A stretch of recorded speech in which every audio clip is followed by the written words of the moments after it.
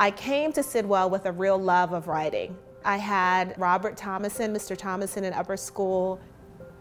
I loved him as an English teacher because he pushed me.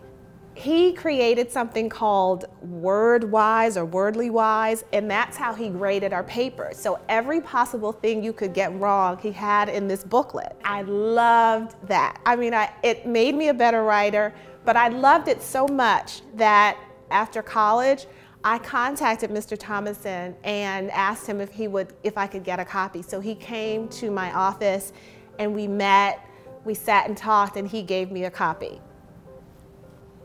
After I graduated from Sidwell, I went to Amherst College. My sophomore year, our Black Student Union brought Dick Gregory to campus. We asked him to come to talk about kind of the social, economic, political state of Black America. We knew him as a civil rights icon, as a comedic genius, a legend, but mainly as an activist. Instead of talking about the political and economic and social state of Black America, he talked about the plate of Black America and how unhealthfully most folks eat and why we should be vegetarian.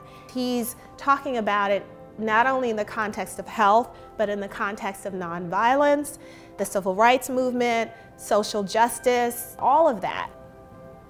That talk rocked my entire world. It was just a perfect time for me to kind of hear it in that context because all of those things were important to me. This was something that was killing and disabling more folks than other things like police brutality.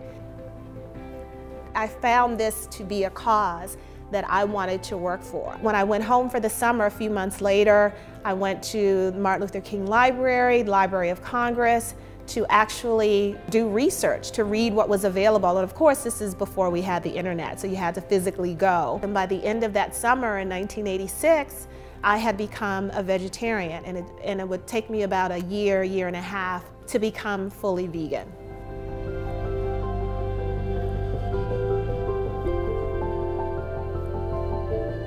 We were going around doing food demos, we were going to churches, we were going to health fairs, and really it was because people were asking us about how we ate, and we wanted to share the information.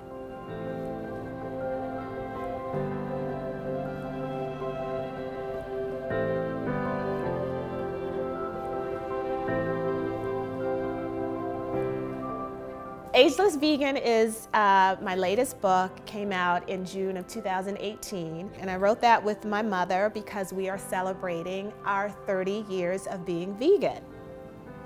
I wanted to write the book with my mother because I thought that this mother-daughter story was unique.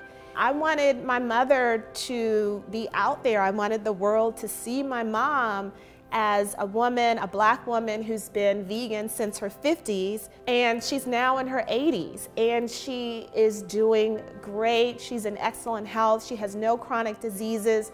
I am hopefully headed in that same direction. And my mom was reluctant at first because she's like, oh, nobody wants to hear my story. And I'm like, Mom, everyone needs to hear your story.